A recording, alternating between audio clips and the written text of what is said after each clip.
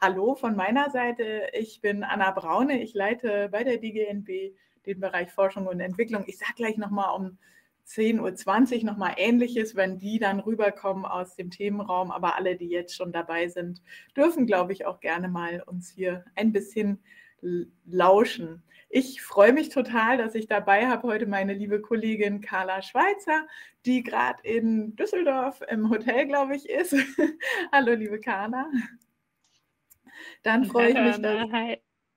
Hallo, dann freue ich mich, dass Silke Küstner dabei ist vom WWF, World Wildlife Fund, wer es die Abkürzung nicht kennt. Genau, und von daher, liebe Silke, hallo aus Berlin, würde ich sagen, oder? Genau, im Berliner Büro hier. Super. Dann habe ich noch ganz toll dabei Herrn Florian Meyer vom Bundesamt für Naturschutz. Sie sind muss noch mal kurz überlegen. In Leipzig sitze ich hier, hallo. In Leipzig, sehr schön. Hallo nach Leipzig. Und wir haben gerade schon gehört, wir haben Pia Präger hier direkt aus unserer, wie ist es immer bei den der Außen... live vor Ort. Genau, im Außenstudio. Hallo, liebe Frau Präger, Sie sind vom Garten- und Landschaftsbau, sind ja aber auch vom Verband, sind aber auch natürlich, ist es eigentlich Ehrenamt oder wie sieht es bei Ihnen aus? Also ich bin Vizepräsidentin vom Bundesverband Garten, Landschafts- und Sportplatzbau e.V. und das ist ein Ehrenamt. Ein Ehrenamt und jetzt sind Sie hauptamtlich auf einer Baustelle. Hauptamtlich bin ich Garten- und Landschaftsbaumeisterin und seit 40 Jahren selbstständig und schon immer naturnahe Gestaltung im Herzen. Super. Herzlichen Dank. Jetzt für alle, es werden auch immer mehr, alles prima. Es ist nämlich gerade das Signal gekommen, dass wir einigermaßen pünktlich starten können. Ganz kurzen Überblick. Wir werden in den nächsten 45 Minuten, 48 Minuten, wenn ich jetzt die 5 Minuten nach vorne und hinten noch nehme, folgende Dinge besprechen. Wir wollen das Thema Biodiversität in der Praxis umgesetzt sehen. Wir wollen darüber sprechen, wie das möglich ist, wie wir auch positive Wirkung entfalten können bei der Gestaltung, bei der Bewirtschaftung von Außenräumen. Die Biodiversitätskrise ist ja das, was uns mit der Klimakrise auch am meisten Sorgen macht. Wir sind wahrscheinlich schon mittendrin in der sogenannten 6. Aussterbewelle. Carla, du musst mir gleich nochmal helfen. Massensterben.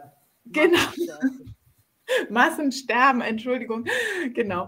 Und wir haben natürlich, das hört sich alles immer sehr bedrohlich an. Ich denke, das ist es auch, aber wir haben ja auch das Heft des Handelns in der Hand und von daher möchten wir mit dieser Session heute da Impulse geben. Ganz toll, ganz aktuell auch gestern hat ja das EU-Parlament für für ein neues Gesetz gestimmt. Wir müssen alle Daumen drücken und hoffen, dass es dann auch auf der Zielgeraden nicht noch irgendwo weg diskutiert wird oder hatten da ja auch schon Erlebnisse in den letzten Wochen, das sogenannte Renaturierungsgesetz, welches dafür sorgen soll, dass bis 2030 mindestens 20% der Land- und Meeresfläche unter Schutz gestellt werden, weil wir einfach auch mehr als 80% der sozusagen der Natur der in EU in einem schlechten Zustand gerade gesehen wird, bis 2050 alle bestehenden Ökosysteme unter Schutz gestellt werden. Und das ist, glaube ich, ein ganz guter Punkt jetzt auch, um nochmal neu das Thema zu besprechen. Jetzt habe ich lang genug, glaube ich, das Vorgespräch gehabt.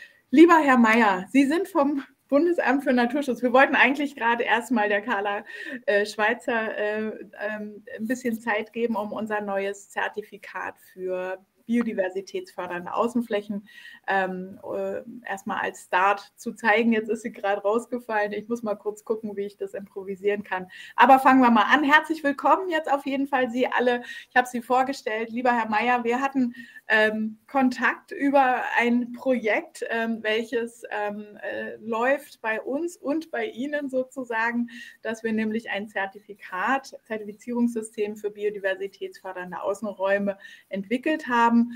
So kam unser Kontakt zustande. Aber Herr Meyer, ich fange jetzt erstmal mit der Diskussion an und wenn die Carla wieder reinkommt, können wir, glaube ich, dann noch besser reinkommen.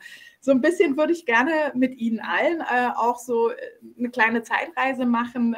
Wir hatten es in den Vorbesprechungen ja auch gesagt, in der Vergangenheit. Wie empfinden Sie denn oder wie war das Thema Biodiversität in der Vergangenheit, vielleicht so nicht ewig lange her, aber so in den 10er Jahren bei Ihnen denn? Wie lange kämpfen Sie dafür? Wie sehen Sie das in der Vergangenheit? Was hat sich jetzt geändert? Vielleicht würde ich gerne mal ein bisschen einen Impuls von Ihnen dazu hören. Soll ich anfangen, oder? Ich hatte gedacht, meinetwegen gerne, oder Frau Präger, machen Sie es gerne, genau. Die Carla hat erzählt. Ich schweigen in der Runde. Ja, also für mich das war damals Ende der 70er, Anfang der 80er Jahre eigentlich so diese erste Naturgartenbewegung, die es gab, Impuls auf diesen Beruf zu ergreifen. Ne? Weil da kam auch diese Studie raus, die Grenzen des Wachstums und es gab diese Slogans, Jute statt Plastik, Atomkraft, nein danke, also all diese Sachen, die wir heute wissen, wussten wir vor 40 Jahren schon.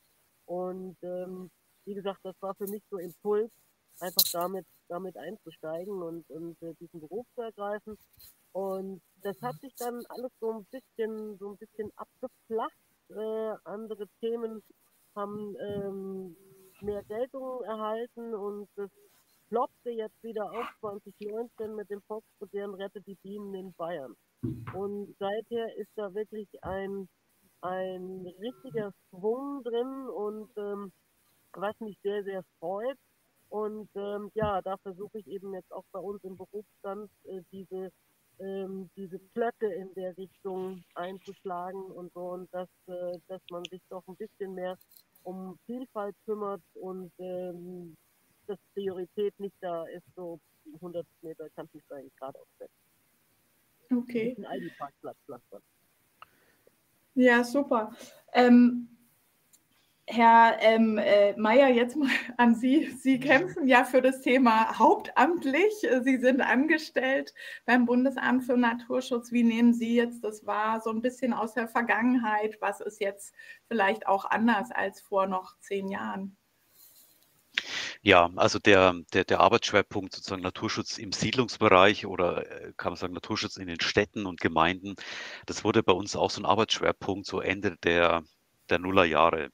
Also das ein wesentlicher Impuls war seinerzeit, dass sich Deutschland auf den Weg gemacht hat, die Bundesregierung und hat eine nationale Strategie zur biologischen Vielfalt verabschiedet. Damals war ja auch diese große internationale Konferenz in Deutschland, in Bonn, 2007. Und Deutschland wollte da wirklich auch zeigen, wir machen was, wir gehen voran. Hatte dann diese Strategie verabschiedet und auch bestimmte Ziele für den Siedlungsbereich formuliert. Das fiel zeitlich zusammen eigentlich dann auch, jetzt hole ich ein bisschen weiter aus, also mit der Finanzkrise Ende der Nullerjahre und dem beginnenden Bauboom, was auch stark mit der Finanzkrise zusammenhängt aus meiner Sicht, dem beginnenden Bauboom auch in den Städten. Also überall wurde auch massiv auch nachverdichtet und es ist doch schon ein gesteigertes Bewusstsein, auch in vielen Städten entstanden. Hoppla, das Grün erhält sich nicht von alleine. Wir müssen was dafür tun, dass das erhalten bleibt. Und dann aber auch gleichzeitig mit dem sozusagen Bewusstsein werden des Verlustes der biologischen Vielfalt. Wir wollen aber auch eine naturnahe Gestaltung des Grüns erreichen. Also einerseits Erhalt von Grün und dann natürlich ein wesentlicher sozusagen Aufwachen, auch gesellschaftlicher Art, die Veröffentlichung der Krefeld-Studie, also zum Insektensterben im Jahr 2016, 17 war das, wo wirklich sozusagen nochmal so ein Ruck durchs Land ging, und allen vor Augen geführt hat, wo wir eigentlich momentan stehen, auch mit dem Verlust der Artenvielfalt. Und da haben eigentlich auch Städte und Gemeinden durchaus eine interessante Rolle eingenommen, weil einerseits quasi in so einem traditionellen Naturschutzbewusstsein eher immer so die Auffassung bestand, naja, Naturschutz findet draußen statt, vor den Toren der Stadt, vor den Toren sozusagen der Gemeinden. Aber gleichzeitig wir feststellen konnten, dass sozusagen auch in der freien Landschaft massiv die Insekten zurückgegangen sind, was vermutlich sehr stark auch mit hocheffektiven Pflanzenschutzmitteln zusammenhängt und gleichzeitig aber auch in den Städten aber doch eine größere Vielfalt auch festzustellen waren. Das sind natürlich sozusagen Arten, die dann davon profitieren, dass weniger Pflanzenschutzmittel eingesetzt werden oder kaum Pflanzenschutzmittel eingesetzt werden. Tendenziell natürlich etwas störungsunempfindliche Arten profitieren davon, aber wir haben gemerkt, dass sozusagen ausgelöst durch die Krefeld-Studie sich viele Kommunen auch mit ihren Grünflächenämtern auf den Weg gemacht haben und gesagt haben, wir wollen unsere Grünstrukturen, unsere Grünflächen umgestalten, naturnäher gestalten. Und es hat sich auch massiv in den Mitgliederzahlen des Bündnis Kommunen für biologische Vielfalt bemerkbar gemacht. Also der Herr Spreder, der Geschäftsführer, hat auch mal mir erläutert, also nach der Veröffentlichung der Krefeld-Studie sind die Mitgliederzahlen sprunghaft gestiegen.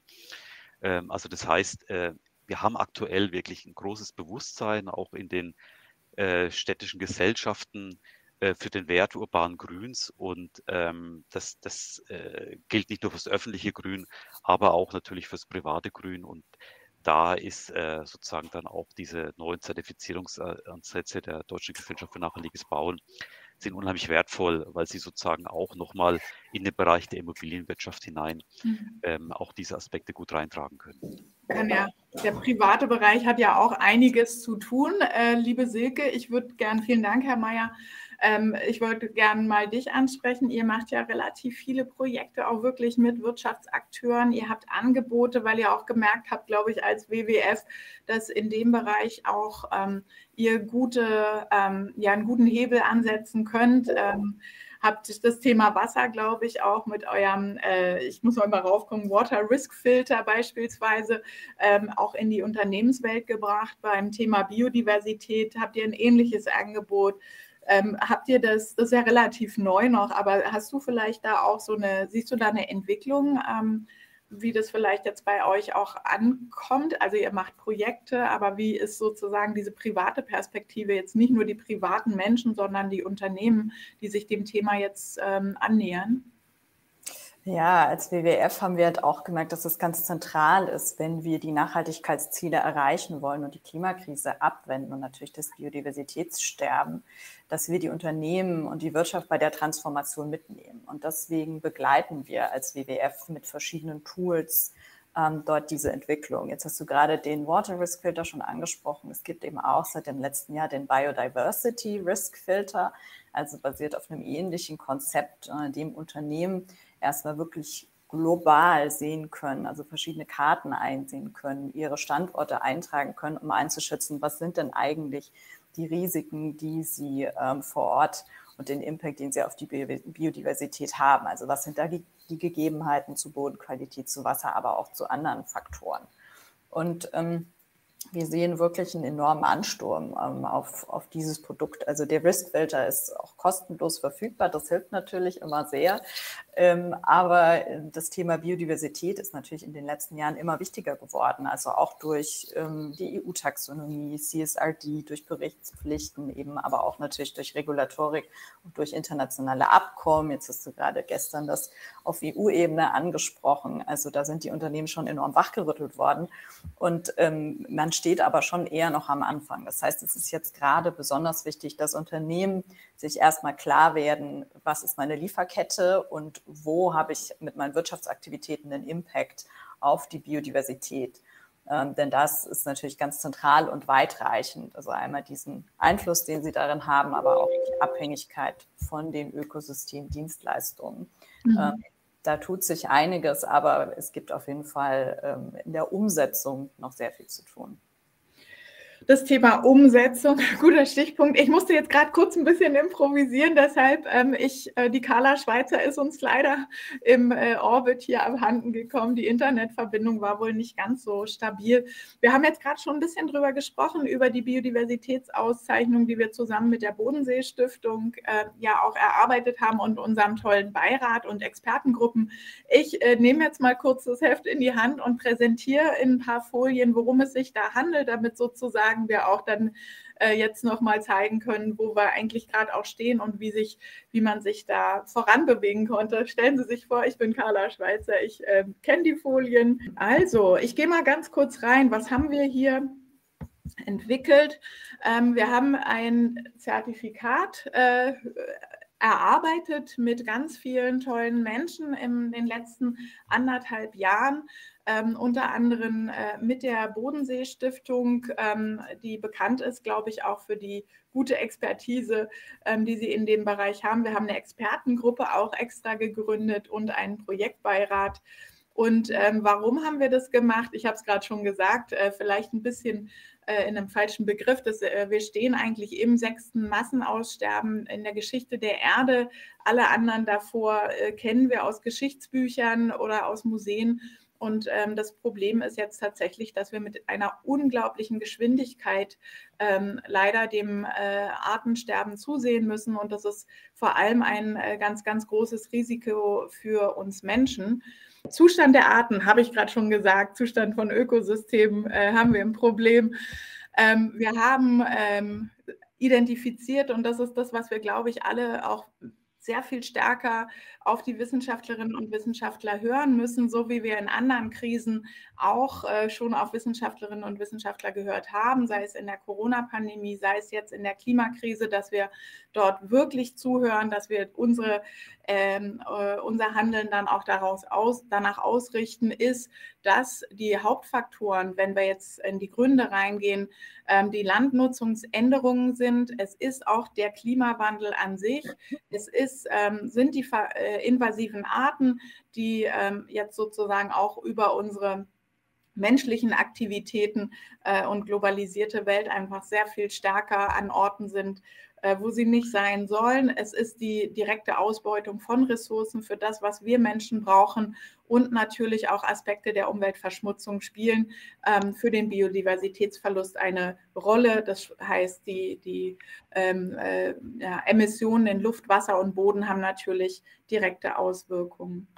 Wir wissen aber auch, dass, wenn Verantwortung für den Erhalt der biologischen Vielfalt übernommen wird und wir dann auch vielleicht im Kleinen Trittsteine liefern, so wie Frau Präger uns das gerade auch zeigt, wo sie auf einer Baustelle ist, und wenn wir dann sagen, okay, es ist jetzt nur klein, es ist nur mein Bereich, was haben wir aber davon? Wir wissen, dass jeder kleine Schritt auch reicht, und wir sehen, dass auch kleine Aspekte, wenn ich das schaffe, sozusagen an meinem Firmengelände in der Stadt, dass ich dort positiven Einfluss auf die Biodiversität gewinnen kann. Man kann das natürlich auch an den neuen Lebensräumen, die dort entstehen, dann auch tatsächlich ja monitoren und nachweisen.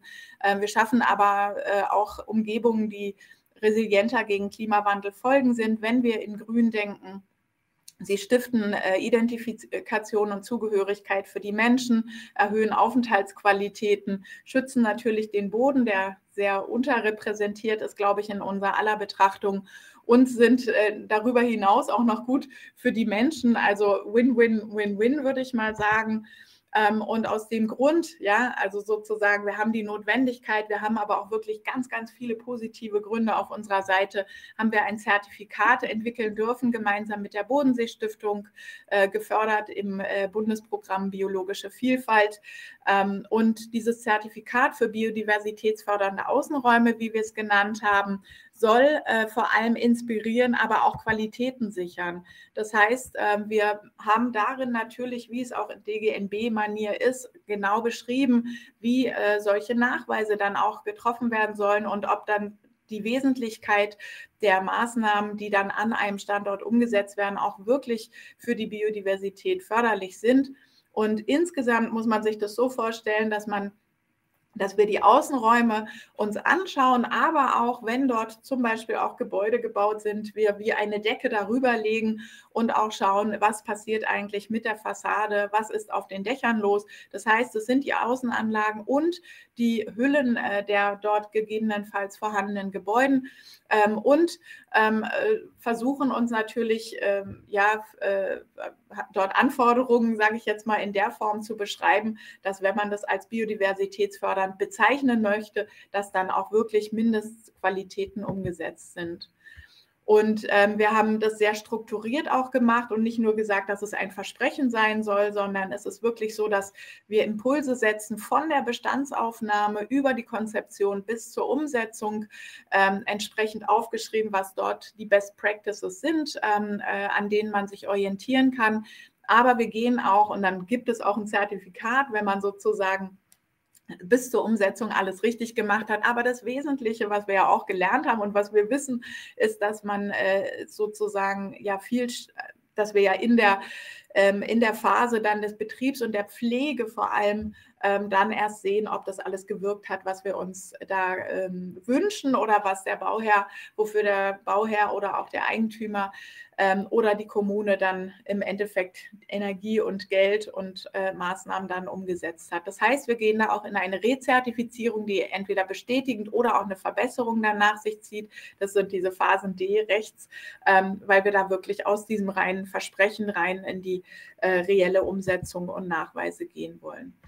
Wir haben das aber auch, sage ich jetzt mal, schon da auch eine Latte hochgesetzt und gesagt, dass wir eine Mindestfläche sehen möchten oder sozusagen Mindestanteil der Fläche biodiversitätsfördernd sehen möchten. Und dieser Mindestanteil ist bei bestehenden Siedlungsstrukturen 30%, sollen wirklich mindestens biodiversitätsfördernd dann gestaltet sein. Bei Neuentwicklungen mindestens 40%, wie gesagt, über Freifläche, Dach- und Fassadenflächen möglich.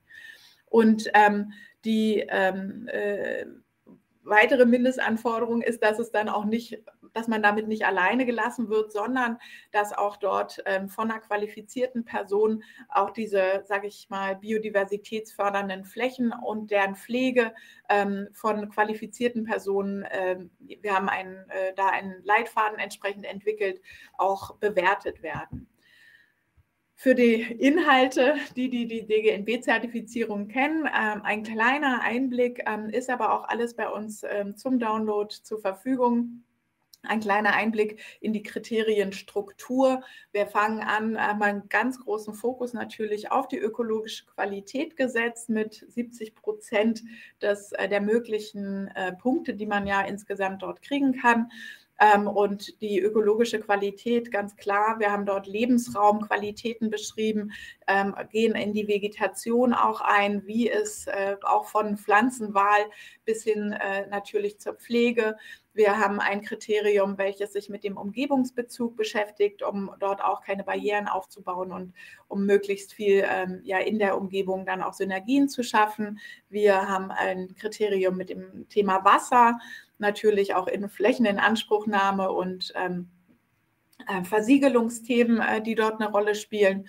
Und aber auch mit den Materialien und den Umweltwirkungen der Materialien, die dann dort eingesetzt werden. Dann haben wir ein ökonomisches Kriterium, welches sich um Kosten und Werte und auch ein bisschen darum dreht, dass wir dort auch eine Kommunikation hinbekommen und Entscheidungen diesbezüglich getroffen werden, dass es nicht nur als Belastung, sondern auch als Gewinn verstanden wird.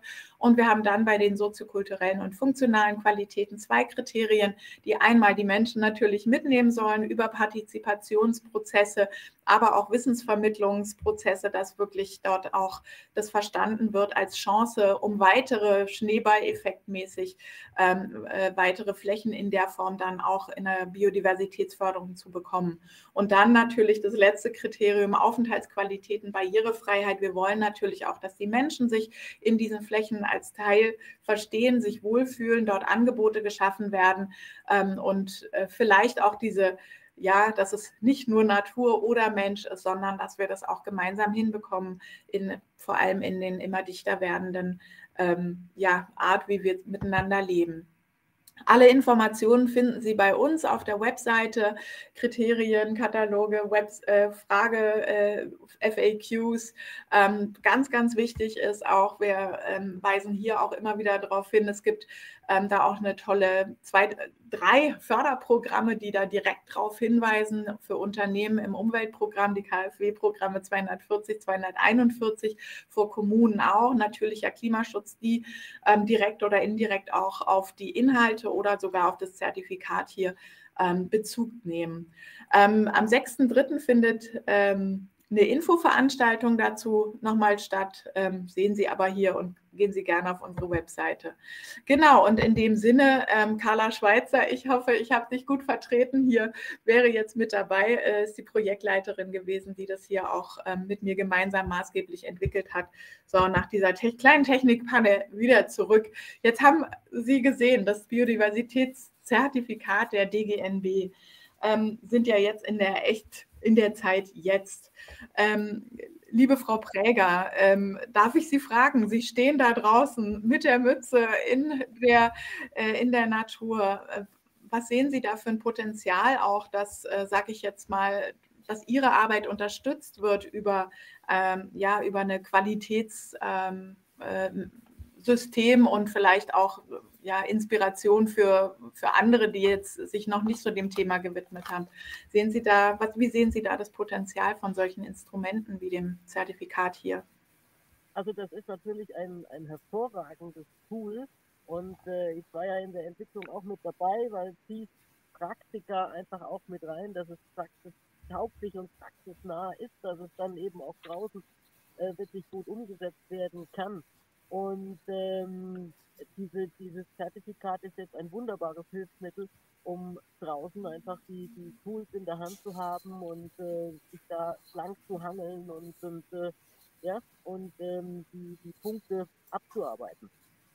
Und von daher ist das also richtig gut. Und ein Riesenpotenzial natürlich jetzt gerade für Industrie und Gewerbe, die Nachhaltigkeit berücksichtigt werden, Step by Step, alle Größenordnungen mit der Zeit und die natürlich alle irgendwie was machen müssen und dann draußen natürlich in Sachen Biodiversität in den Außenanlagen etwas zu tun, ist natürlich ein hervorragendes Tool auch für die Betriebe, in dieser Nachhaltigkeitsberichterstattung ihre Pflichten zu erfüllen und das kann man zwar mit ganz einfachen Mitteln geschehen, dass man im Grunde genommen nur die Pflege umstellt.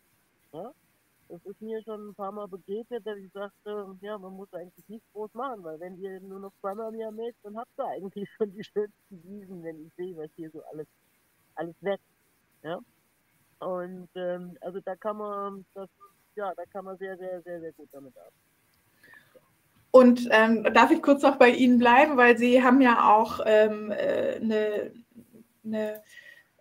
machen ja sozusagen auch Arbeit im Hintergrund oder über Ihren Verband auch zum Thema Firmengärten. Sie haben es gerade schon die Berichtspflicht angesprochen. Merken Sie da alleine schon auch durch das ist ja eine Regulatorik, die jetzt sozusagen die Unternehmen dazu bringt, sich damit auseinanderzusetzen. Also merken Sie da auch durch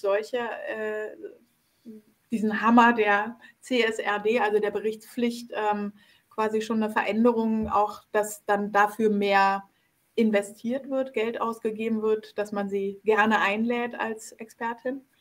Also es sickert so langsam ins Bewusstsein und es ist für die Betriebe ist es natürlich Fluch und Segen. Fluch, weil es natürlich auch wieder einen, bürokratischen Aufwand erfordert, aber ein Segen natürlich auch dahingehend, dass man nicht nur der Natur was Gutes macht, sondern eben auch an seinem Image arbeitet.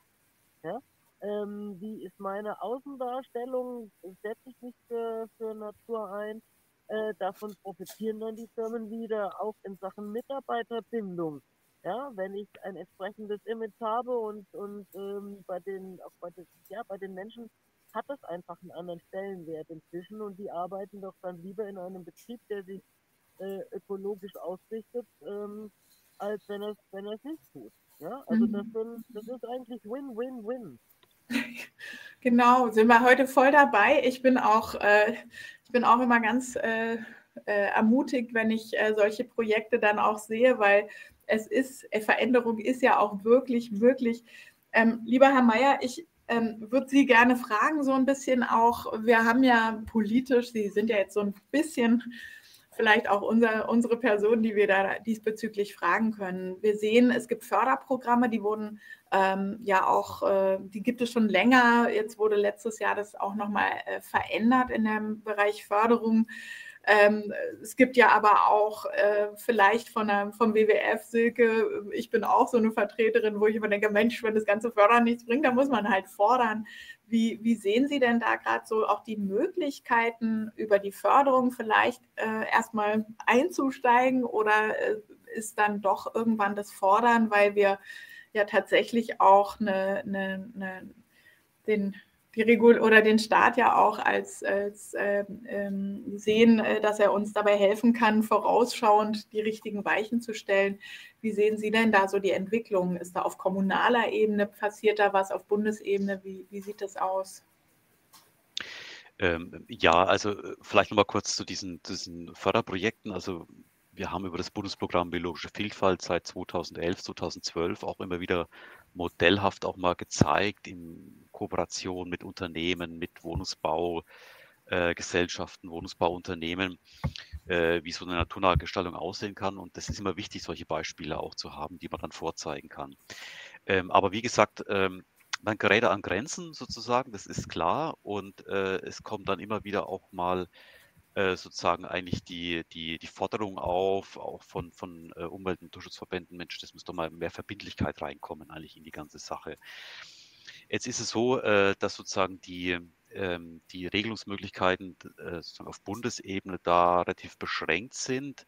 Wenn es ums Bauen geht, dann geht es sehr stark sozusagen auch in kommunales Recht rein, kommunales Satzungsrecht. Und da allerdings muss ich sagen, ist auch festzustellen, dass sozusagen im Zuge dieser Diskussion zum Insektensterben doch auch sich etliche Kommunen auf den Weg gemacht haben, etwas zu regeln zur Qualität ihrer Vorgärten, also Stichwort Verbot von Schottergärten oder auch Pflicht zur Dach- und Fassadenbegrünung. Nicht nur zum Schutz der Artenvielfalt, aber auch im Hinblick auf Klimaanpassung, um eine Überhitzung von versiegelten Bereichen zu vermeiden. Und das ist durchaus festzustellen, dass da im Bereich Vorgartensatzungen oder Verbot von Schottergärten, dass da auch eine große Zahl von Kommunen sich auf den Weg gemacht haben. Schon längere Traditionen haben sicherlich Baumschutzsatzungen auch in vielen Kommunen, die ja auch dann eben für private Grundstücke gelten, da ja auch im Hinblick auf Klimaanpassung unserer Städte gerade Bäumen aus meiner Sicht eine Schlüsselstellung einkommt. Eigentlich fast noch mehr wie Dachbegrünung, würde ich mal sagen, weil sie letztlich dann unmittelbar den Menschen zugutekommen durch Schattenwirkung oder auch Verdunstungs sozusagen im unmittelbaren Lebensumfeld der Menschen.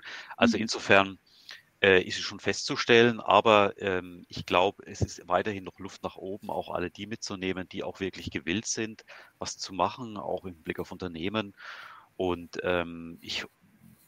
ich hoffe sozusagen, wir haben jetzt auch nochmal einen Stein ins Wasser geworfen, auch nochmal durch verbesserte Förderbedingungen. Also es war mir sozusagen ein großes Anliegen, dass wir auch für Kommunen das noch einfacher gestalten als bisher. Das ist, glaube ich, jetzt mit dem KfW-Umweltprogramm ganz gut gelungen. Auch jetzt mit dem neuen Förderprogramm für Kommunen, das seit Anfang Februar auf dem Weg ist. Es ist eine riesige Nachfrage. Die ersten Förderbescheide sind schon rausgegangen. Und das ist sozusagen, glaube ich, wenn man dann mal eine kritische Zahl von Vorbildern, Vorbildunternehmen überschritten hat, dann wird es irgendwann Mainstreaming. Und ich glaube, dahin geht es langsam, ist so mein Eindruck. Ja. Also insofern bin ich relativ zuversichtlich, dass man nicht zu sehr über den regulatorischen Ansatz was machen muss, sondern dass man weiterhin auch über die Förderung und gute Beispiele sehr weit kommen kann. Und natürlich Vorbildfunktion des Bundesbaus beispielsweise auch oder der sozusagen öffentlichen Bauten wahrscheinlich. Ne? Ja. Liebe Silke, wenn du das so hörst, ich weiß, ich habe es ja auch gerade, wir hatten es gerade schon mit dem Thema EU-Taxonomie, die Firmen machen sich auf, ihr unterstützt sie. Es gibt ja gerade auch ganz, ganz viel Wissen, was wir dazu sammeln, zur Verfügung stellen. Auch das Zertifikat ist ja im Endeffekt eine Best-Practice, Wissenssammlung, Methodensammlung. Aber so als WWF, du bist bei uns im Beirat und hast ganz toll in dem Projektbeirat oder ich glaube, du hast jetzt dann irgendwann auch wirklich nur noch Beirat für Biodiversität der DGNB, ich weiß nicht, wie er umbenannt wird, auf jeden Fall Beirat und hast das Thema Impact und Monitoring mit aufgerufen. Und ich bin dir so dankbar dafür, dass du das auch nochmal aufgerufen hast, weil ich denke, dass es total wichtig ist, jetzt in der Zeit auch sich von Anfang an Gedanken zu machen, wie können wir das denn eigentlich dann auch beschreiben, was wir mit diesem Projekt, mit diesem Zertifikat, mit den Förderungen, mit den Arbeiten von der lieben Frau Präger denn auch wirklich dann erreichen. Wie ist denn da deine Haltung? Also ich meine, es geht jetzt nicht darum zu sagen, wie wird es gemessen, sondern ist das schon auch WWF, was uns dann da helfen kann, das in die richtige Richtung, die Wesentlichkeitsanalyse sozusagen auch nochmal zu machen. Was kommt eigentlich woher? Ne? Ist das so eure Aufgabe? Verstehst du das auch so? Also wir arbeiten natürlich in vielen Ebenen zur Biodiversitätspolitik. Also unsere Aufgabe als WWF ist ja immer mit Politik, Wirtschaft und Gesellschaft zu arbeiten. Und da sind wir natürlich auch bei internationalen Prozessen und Abkommen immer darin beteiligt, sicherzustellen, dass die Politik sich ambitionierte Ziele setzt und die auch umsetzt. Und das Ganze sich dann natürlich auch in Unternehmen und auf die Gesellschaft überträgt. Also wir begleiten das schon und versuchen, ambitionierte Vorgaben zu pushen. In der Biodiversität ist es natürlich ein sehr komplexes Feld. Also es gibt natürlich jetzt nicht einen Indikator, wo wir sagen, den müssen wir erreichen, das ist das Ziel und da müssen wir hin, sondern es ist ein komplexes Zusammenspiel aus sehr vielen Bereichen. Wir können natürlich jetzt auch schon messen, ne, wie viel Bestand haben wir von verschiedenen Arten, wie viele Fläche verbrauchen wir. Aber es ist da auf jeden Fall wichtig, dass wir einfach innerhalb der planetaren Belastungsgrenzen arbeiten. Das ist eine Sache, die wir aktiv verfolgen. Dazu haben wir zum Beispiel auch das One Planet Business Framework entwickelt, wo wir wirklich mit Unternehmen anschauen, wie können sie innerhalb der planetaren Grenzen wirtschaften und sie dann eben bei dieser Transformation begleiten. Und ganz wichtig ist, was wir quasi in unserer Transformationsarbeit nutzen für die Unternehmen, ist es, dass sie ganzheitlich, ambitioniert und wirkungsgetrieben handeln. Das heißt, sich ganzheitlich wirklich mit dem auseinandersetzen, was sind ihre gesamten Belastungen und der Impact, die sie durch ihre Wirtschaftsaktivitäten auf die Biodiversität haben. Wie können sie sich eben ambitionierte Ziele setzen, also wissenschaftsbasiert, aber eben auch unternehmerische Best Practice und wirkungsgetrieben, dass wir dann diese Ziele auch umsetzen. Mhm. Und da begleiten wir und setzen wir Maßstäbe in unseren Projekten. Mhm.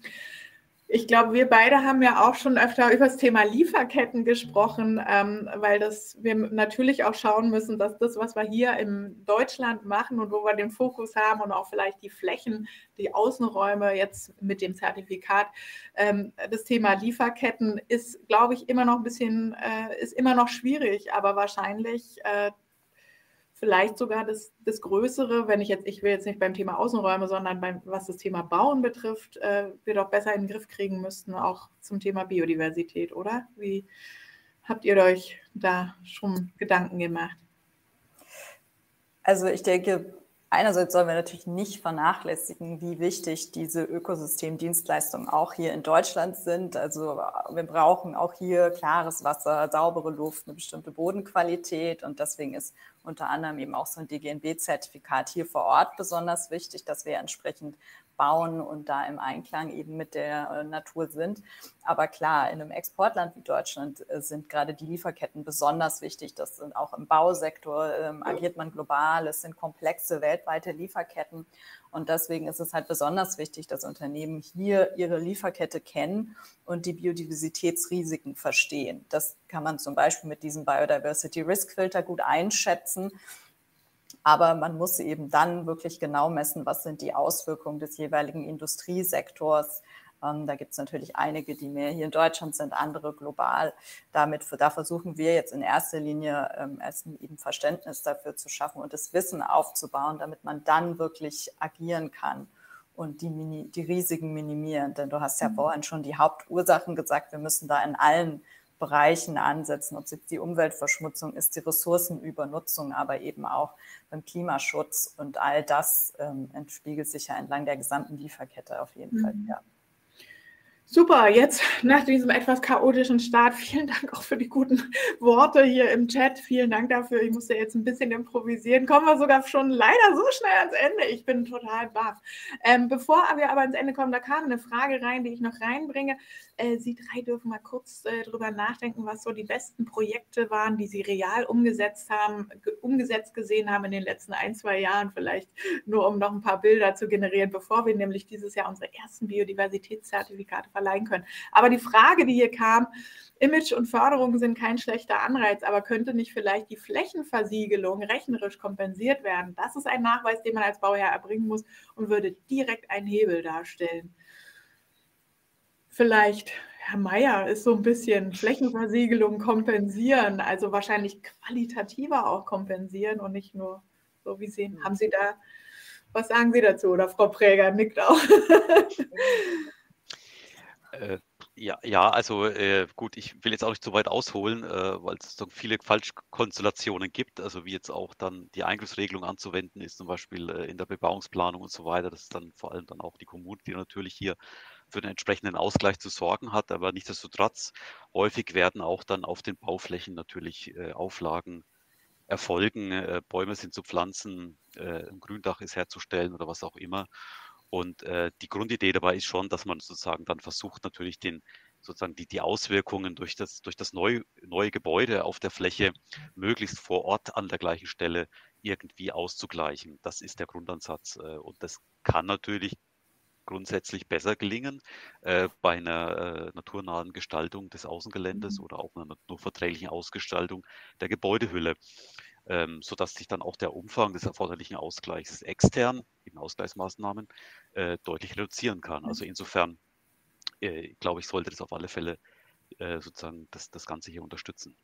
Mehr Qualität rein. So, super. Jetzt darf ich sagen, in einer Minute geht es in unserem Open Stage weiter. Aber ich habe es gerade noch mal kurz versprochen. Was sind die besten Projekte in den letzten 1-2 Jahren? Gibt es irgendwas, was wir unbedingt angucken müssen, liebe Frau Präger? Haben Sie da was für die noch fast 300 Zuhörenden? Ja, also ich sag mal, was ein Highlight wird in diesem Jahr, ist die Landesgartenschau in Wangen. Es ist ein ehemaliges Industrieareal umgebaut worden, wirklich nachhaltig mit regionalen Produkten. Es ist kein Betonpflaster zulässig, alles im Naturstein. Das ist ein Highlight geworden. Die Argen, der Fluss wurde aufgemacht, dass er nutzbar ist, dass Überschwemmungsbereiche neu gestaltet, eben mit der Mehrfachnutzung, dass es für die Menschen auch nutzbar ist. Und die Schaugärten natürlich auch von den Verbandsbetrieben, die hier entstanden sind. Das ist also ja einfach ein Besuch wert. Beginnt am 26. April. Super, im Chat kam auch noch ein weiterer Hinweis. Herr Meier, vielleicht haben Sie was gesehen, wo Sie sagen, Leute, da müsst ihr unbedingt hin. Oder das hat mich beeindruckt. Also ich kann nur sagen, es gibt eine Reihe von Projekten aus dem Bundesprogramm Biologische Vielfalt, die über Deutschland verteilt sind, die kann ich empfehlen. Eins ist zum Beispiel das Projekt Treffpunkt Vielfalt, wo sozusagen mit Wohnungsbaugenossenschaften zusammen mit Bewohnern und GaLaBau-Unternehmen zusammen wurden die Außenanlagen gestaltet. Also die Bewohner wurden auch dann sozusagen einbezogen, wie können wir das schöner machen und dann auch in der Ausführung. Und das natürlich führt zu einer sehr hohen Identifikation der Bewohner auch mit ihren Anlagen. Und da gibt es schöne Beispiele in Berlin oder auch im Ruhrgebiet. Kann man sicher auch im Internet mal recherchieren, wo die liegen. Super, dann gucken wir da rein. Silke, hast du auch noch was in Berlin, in der Nee, du bist doch, ne? Ich bin in Berlin, das ist richtig. Ja, es gibt natürlich eine Reihe von interessanten auch Neubauprojekten, was man ja viel in den Niederlanden sieht. Ne? Zum Beispiel die Zentrale der Triodos-Bank wurde ja da sehr biodiversitätsfördernd, freundlich gestaltet. Aber wir sind natürlich eher dafür, den Bestand zu erhalten. Da gibt es spannende Projekte. Da ist ganz klar natürlich das Tegel-Projekt, wo auch mit Holzbau gebaut wird. Aber zum Beispiel habt ihr ja in eurer DGNB-Reihe auch das Wilmina Hotel gezeigt in Charlottenburg, was ich ein super spannendes Umbauprojekt finde, wo natürlich auch sehr viel begrünt wurde und sehr viel erhalten wurde. Und wir müssen einfach gucken, wie wir das in die Städte bringen können. Super. Dann an der Stelle bedanke ich mich ganz herzlich. Die Open Stage hat bereits ja begonnen. Ich habe es gerade schon gesagt. Holpriger Start, super Ende, finde ich. Ich bin ja sowieso immer leicht für Dinge zu motivieren. Ich danke Ihnen, liebe Frau Präger, Herr Meier, liebe Silke, ganz, ganz herzlich für die Zeit, die Sie hier jetzt mal wieder eingebracht haben und auch für die Arbeit bei uns in dem Beirat. Wir werden, glaube ich, in diesem Jahr hier noch ganz schön Paukenschläge machen und gute Projekte präsentieren. Biodiversität hier vor Ort zu stärken und umzusetzen, ist machbar. Wir können es. Man kann sich natürlich, sollte sich einfach auch immer gut beraten lassen. Unser Zertifikat gibt einfach da auch gewisse Hinweise dazu. Und ich bedanke mich ganz, ganz herzlich allen Zuhörenden auch und würde jetzt in die Runde sagen, auf Wiedersehen.